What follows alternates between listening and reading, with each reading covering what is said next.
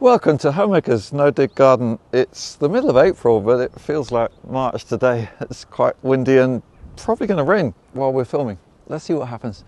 And you're going to see amazing No Dig Garden, even though the weather has not been brilliant. There's a lot going on here. And we are publishing a lot of information to go with these videos, like there's knowledge packs that we're now selling in the shop, all about different aspects of no dig, making compost, spacings, companion planting, that kind of thing. And then there's also my books. I've just released a children's book as well, cookbook. So do have a look at those options. What I want to show you today is the details of some of the things we're up to. Like, we've done a lot of planting already, and nearly all of it is under covers because of the weather, to keep the wind off, in particular the wind. This is called frost fleece, but it's a bit of a misnomer because actually, if the leaves are touching it, like they are there, that's spinach under there, they will catch the frost a bit. But the plants don't die, and it enables them to continue growing more quickly, especially in weather like this. But if you look at these lettuce here, and there's not grown a lot actually. They've been in the ground for 3 weeks, and they've grown a lot less than normal, but they're looking strong. And that's the main thing I want. You know, if the weather hasn't been brilliant, maybe your plants are not growing a lot, don't worry, as long as they're still there. And, you know, as soon as it warms up, which actually is going to do here, we're forecasting some warm weather next week, they'll grow like a rocket. I just mentioned too, this is a way of securing a cover. If you've got enough wire hoops, we put a wire on the outside like that. This is something I explain in my knowledge pack about winter gardening. Those kinds of tips can really save you a lot of time and effort. Here we have potatoes. We've actually planted potatoes this morning, and I put them out. I'm not going to plant these because they're already in the ground, but this is just to show you the spacing. So there's 8 potatoes, about 18 inches apart. You can go 18 inches, 2 feet, 45, 60 centimetres.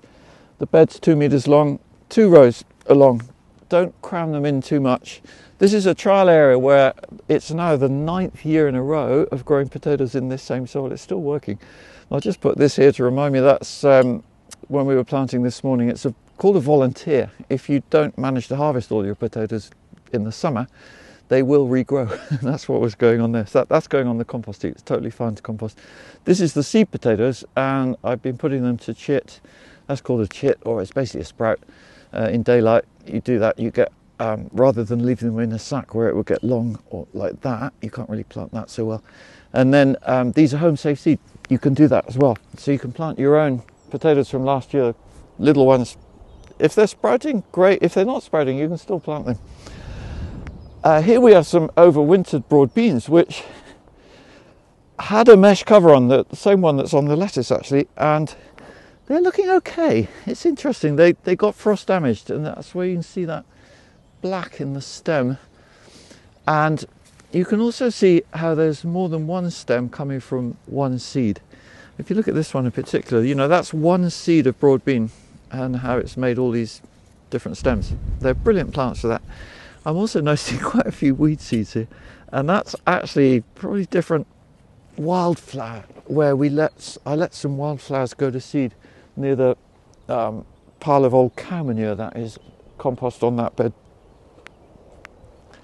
Here we have some multi-sown leeks that have been struggling to grow because of the cold weather, but they're now starting to go to seed actually. I'll just show you how they look when we come out the ground. So that's a leek which is starting to rise up to flower. That's the flower stem. That'll make a beautiful flower actually. But all of that is edible at this point. That's tender. It's a bit like a garlic scape, you know, they're very closely related. And what I normally do is just cut off the bottom. You can see there's a very nice leek there. So that's a multi-sown leek. You get more medium-sized leeks rather than a fewer giant ones, and they're not planted deep, as you can see, so you haven't got a long white shank, but enough. You've got plenty of stem. Tasty food there. This is the asparagus bed. So just for a trial, we did this too late though, put these spinach and spring onion plants in just to see really. And yeah, they're growing, but they would have been better if I got them in sooner. And here's the first asparagus just appearing, so it's about right time. With the warm weather we're forecast for next week, it's quite likely that we'll be picking asparagus within about a week, I would hope. And that Wow, that's a taste of spring. These are taste almost of late winter. The sorrel, we've been picking quite a bit for salad bags mainly, actually slightly smaller leaves. That's broadleaf sorrel. And here we have the queen of sorrel, the buckler-leaved. This one's amazing. It does have this slight speckled look to the leaves. That's not a disease or anything, that's just how they are. But they're very fiddly to pick. I had a funny conversation with the head vegetable gardener at Le Manoir, Raymond Blanc's garden and restaurant in Oxfordshire, and he said that he had to pick something like 1,000 of these leaves a day for their restaurant, and he didn't sound too happy about it. I wouldn't like that job, it is very fiddly. They're going no dig, by the way, at Le Manoir. It's really good. This is raspberries, where we've got a metal border, and that's a 6-inch piece of metal which stops the roots spreading out too far, or at all, hopefully. In fact, a few escape, but raspberries are very shallow rooting. If you don't do it, they will take over your plot. So raspberries are really worth edging in some way. That's why I've got them up this end of the garden, so grass on this side.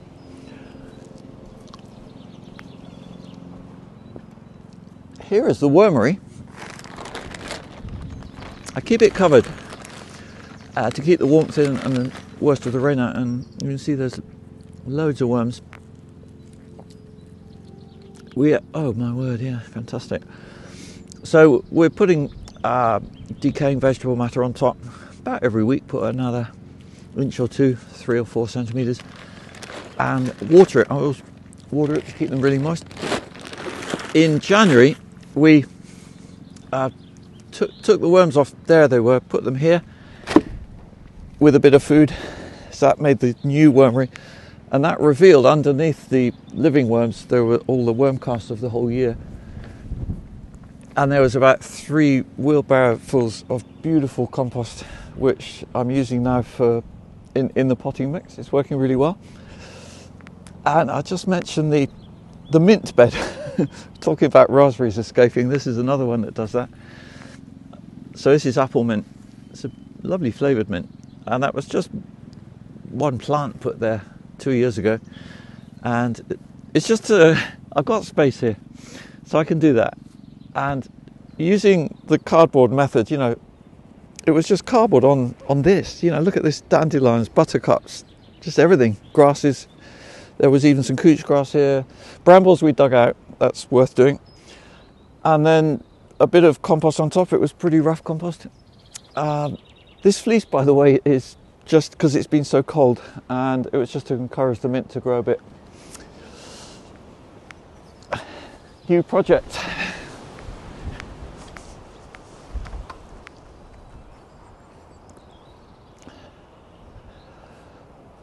This is for children, actually. Originally, that was what triggered me to do it. A new children's book could be happening. But we're just making a pond, and this time it's going to be different to the other one. It's going to have a liner. I just ordered the liner this morning, and it'll have sand under the liner, even an underliner under the liner. Just want to make sure that liner endures. It's a butyl liner. And Adam's been doing a great job of digging out the pond. As you can see, you can get an idea of the homemaker's soil profile. It's a nice dark silty loam over something that is more like clay. It's not pure clay though. And that's the water table at the moment. Because we've been having quite a bit of rain, you can see the water level's actually not far below the surface level. And that's about the same level as the water in the main pond, which is still not holding water brilliantly. This is wood chip, which has been here for 6 or 7 months, and you can see how it's decomposing nicely. Had some conifer in, that's all good. I don't mind at all having a bit of conifer in the wood pile. It's very difficult to change soil pH. So that we'll use, either we can run the lawnmower over it to chop it up smaller, put it in the compost heap as a brown, or put it on pathways this autumn. Because the only fertility added here is compost on beds, wood chip on paths. And one other little one actually is mustard. So this was mustard as a cover crop green manure sown last October at the same time as the garlic went in the ground, and that's the remains of the mustard. And there's a weed. I mean, this is the weeding I do. It's just removing the odd small weed that I see. It was a nettle.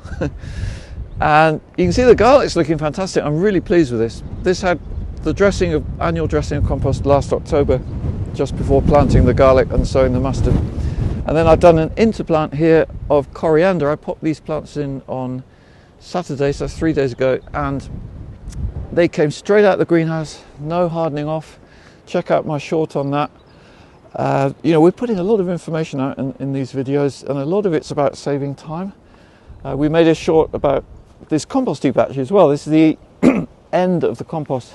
Got a really good knowledge pack about making compost too, and all the things you can do to save time, like you don't have to separate out your perennial weeds. There's a dock. Adam did a lot of dock digging out around the pond yesterday where the wildflowers are, and so that's a kind of brown and green. There's bits of cardboard, so we're mixing green and brown. There'll be some wood chip going on next. This is all grass mowings from the current batch. You can probably hear the mower in the background. And the temperature, well, it's not huge. This has been a classic winter heap. You know, in winter you don't have enough green material to really get your heap hot. When we make the new compost in that empty bay there, it will speed up with more rapid additions. And here you can see the result. And look how imperfect it is. It's not perfect compost. And that, you know, I'm showing you this deliberately to encourage you, because I've had people come here and you know, I can see their vision is that they're going to make something like you buy in a sack of compost, all perfect and sieved and everything. We put it on just like that, not sieved. That makes a bit of wood on top. Fish out the plastic, there's always some of that. And then that slowly gets eaten by the soil life through the course of a year, and that helps to mobilize all the food which is in the soil and moisture. And then plants love, you can sow and plant straight into compost. Look at these carrots here. There's carrots sown alternating rows with radish, and they haven't had fleece on. They've had the mesh cover. It's not as hot as fleece. These were sown 2 weeks ago, which is about right actually at this time of year for a new sowing of carrots. They're difficult seeds to get going, carrots, because it's a tiny seed. New growth is hesitant. It's one chomp of a slug and it's gone. So don't be dismayed if your carrots are not a success immediately. This is dig no dig bed, so I'm comparing dig and no dig. In view of the weather, I'm going to leave the fleece on them. We'll have a look at them in the next tour, and I'm going to let Nicola pass through with the camera. Yeah, wow.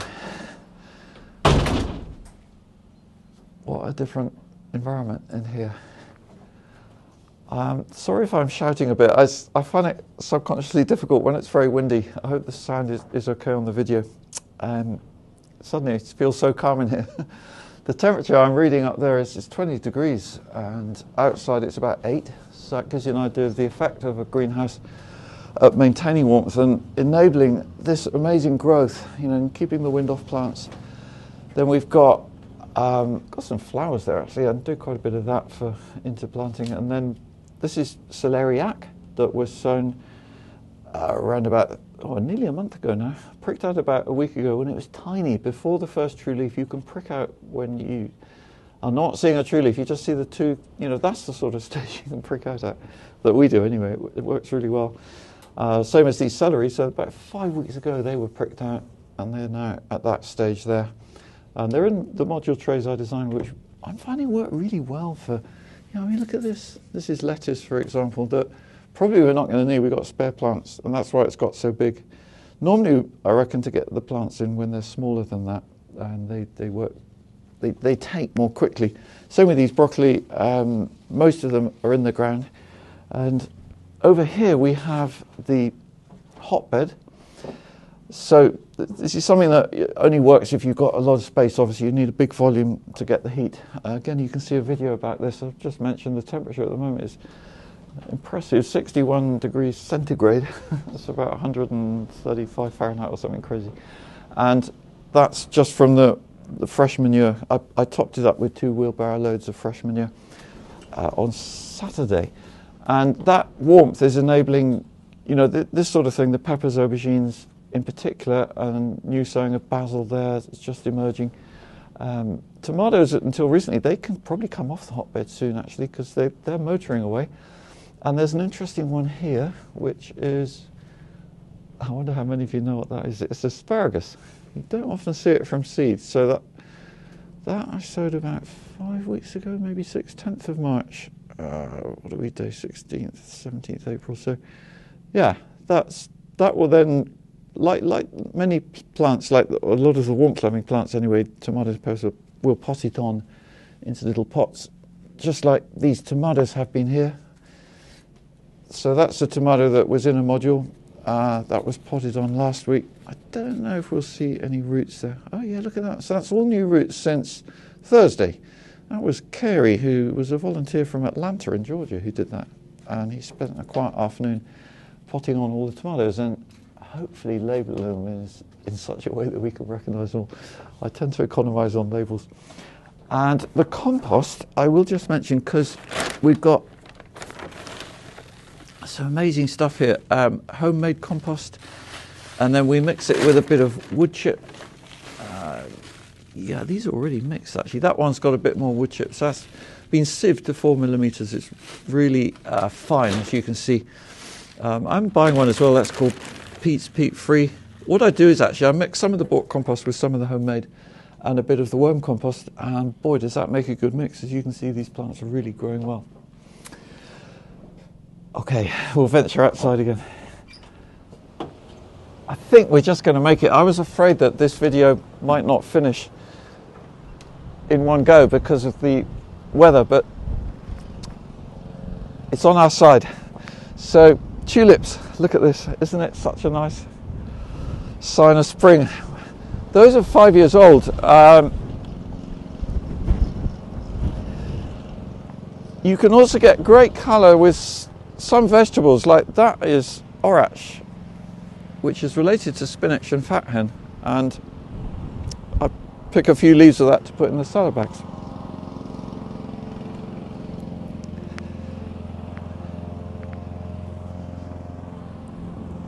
This bed I took the fleece off yesterday because I was worried about the wind, and these peas, if they got a fleece flapping up too much on top of, up and down on them, that can damage the tips.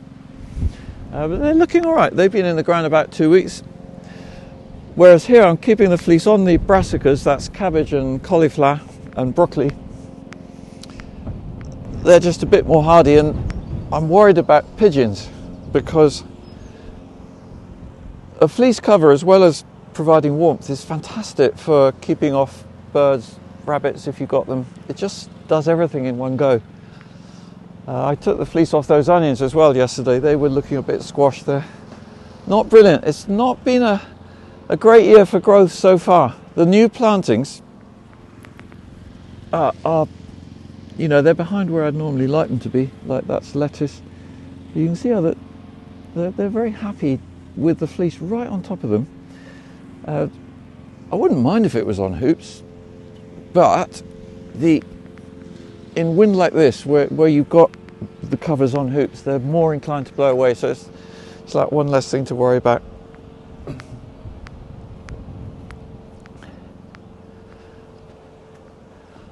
This is a brassica bed, just a very few new brassica seedlings. I don't do too much of that at this time of year because they're going to flower soon. These spring cabbage are going to flower soon as well, actually, so we're harvesting them. And then spinach, probably got another month of picking. So all of those went in September. This is a new no-dig bed, so it's an opportunity to show you. Do you see what's going on here? That's dandelions. And these dandelions are coming up from a root which is deep in the ground. You never get the parent root, as I call it, out, but you can, usually you hear a scrunch and then you know that you're getting out the top growth. Oh, there's a wonderful centipede. I love it when we see the wildlife like that. See, this is now the soil blue. I wouldn't normally dig quite as much as this actually, but it's good to show you. There's the pasture that is underneath this new bed, and there's the remains of the cardboard. The cardboard's now decomposed, so cardboard only lasts a certain length of time, so it's like a temporary weed barrier. There's the dandelion root that was or is promoting that regrowth, and there's still a bit of dandelion there. So what you need to do depends what your perennial weeds are. Perennial weeds are ones that keep growing from the root in the soil. Just keep removing them until this root gives up. It runs out of energy eventually. Even weeds like bindweed. This area was really full of bindweed 2 years ago, and this spring, touch wood, really I'm blown away. You know, we've hardly had to touch these beds at all. This time last year it was growing quite a lot, the bindweed. And look at these. I'm very sad about the ones we lost in the winter, but the ones that have survived are just amazing. That's claret. It's an F1 hybrid broccoli. I don't grow too many F1s, but this one I feel is worthwhile because the quality difference is quite remarkable compared to the open pollinated. And they're in the ground a long time, so if they don't do much, you've done a lot of work, time and effort for not much result. But what we're getting here is worthwhile because we get this big initial pick, and then they keep shooting for about a month at a time of year when there's not a lot of other produce. This is coming into the hungry gap now. We're still okay, we're still good, we got winter roots, but in about a month's time actually it's quite lean. Oh yeah, look at the rye. This just has grown so fast, and this is why some people do grow it as a cover crop or green manure, but this is, for me, this is grain. So we're going to harvest, all being well. Never take anything for granted. This is going to be a grain harvest in early August for making bread. And again, there's a video about that, what we did last year. It's quite funny. And what should we do now? We'll head down and finish off in the bottom, in this polytunnel. This is just in passing. I mentioned that homemade compost, what I was saying about the bits of wood in it. And you can see how it leaves the surface slightly woody, which actually, if it's being pounded on by rain, for example, you know, that's good. It's a bit of a cover, but not too much. You don't want thick. In my experience, thick wood chip doesn't work. It's not good for plants until it's nicely decomposed.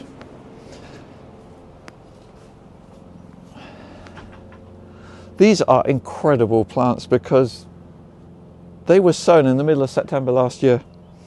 So that's like 8 months ago. Is that right? April, May, June, July, August. No, 7 months. But they're in their 6th month of cropping because it's pretty quick. 5th month, sorry. We've been picking in here since late November, and we take off the outer leaves. So, like with lettuce, like that, that's the harvest. And then some of them, the lettuce will go on cropping for quite a while if we want it to, but some of them are starting to rise to flower, so like the salad rocket there, for example. And it won't hang around for long. We'll probably 2 more weeks of harvest of something worthwhile. And this is a gorgeous one called red lace mustard, which has been giving really big harvests actually, but now once they start doing this and rising to flower, they're not going to produce so many more leaves. So again, probably 2 more weeks, and then it's not worth picking anymore. All being well, by then we'll be on the outdoor lettuce, so that keeps my salad bags going, which is the main thing we sell here. And then what we do at that point is twist out, so with no dig gear, it's easier not to, well, better for the soil not to pull, because that disturbs the soil less. Sometimes you can use a trowel actually and just cut under a plant as well. That's another way. But a rotation is effective. It leaves most of the roots in the ground. And then, so this will all be cleared except for the garlic. We spread compost around that much, a bit more than an inch, and that's enough.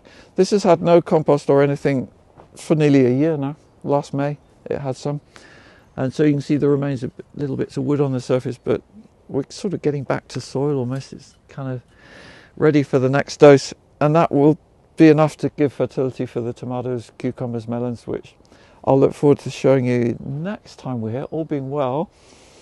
It might not all be plant stuff actually, but quite a bit will be, particularly tomatoes. Like, just looking ahead very briefly, tomatoes you've seen growing. You didn't see though in the greenhouse any cucumbers. I haven't sown them yet. I haven't sown courgettes yet. There is no rush. Don't worry for cucurbits, you know, they need it warm. So usually mid-April is a good time to sow cucurbits, cucumber, squash and all of those. And then we'll plant them in about a month's time. Actually, it's quite sobering to think of that because we're suddenly coming now from winter into spring. And I hope you've enjoyed having a look at the, kind of, it feels like the end of winter still. Not the beginning of summer yet, but certainly the beginning of some spring warmth, and you'll see the result of that next time I show you around.